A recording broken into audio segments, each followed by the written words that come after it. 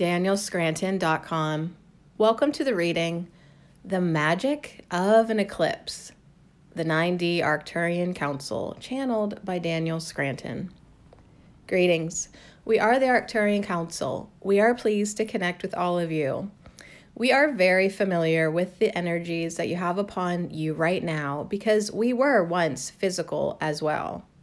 We had bodies and lived on planets and on moons, and we have experienced a countless number of eclipses. The magic of the eclipse goes back a very long way in human history. Eclipses were once feared by many humans, many civilizations, especially the solar ones. Now you have come so far in your evolution that you recognize this thing that was feared and seen as a potential sign of bad news and bad things coming. And now you know that eclipses bring more energy to you, and they give you more of a reason to get excited about changes. You as a society are in the midst of massive changes there on Earth, and your excitement for an eclipse is exactly what you need right now to be riding the wave of the energies that come down to you from the heavens and ask you what you want to do with them. You are at a point now where you can decide what an eclipse means to you and how you respond to it.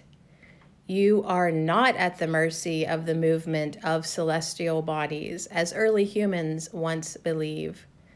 Of course, the way that planets and moons and the sun dance in your skies does have an impact on you, but you are the one deciding what that impact is, because all the energies coming to you now are high frequency energies.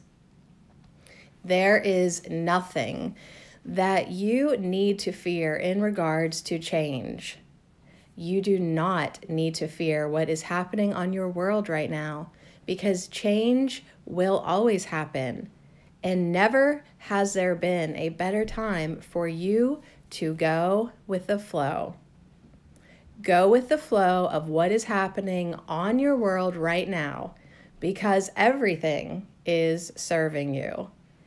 Everything is taking you to a place where you get to expand and become more of your higher self. And there is no reason to run and hide like early humans did when they saw an eclipse in the sky. They felt disempowered, as many of you do right now. But you don't have to feel disempowered. You can empower yourselves. And the energies surrounding you now are ready, willing, and able to charge you up. The choice is yours. We are the Arcturian Council, and we have enjoyed connecting with you. DanielScranton.com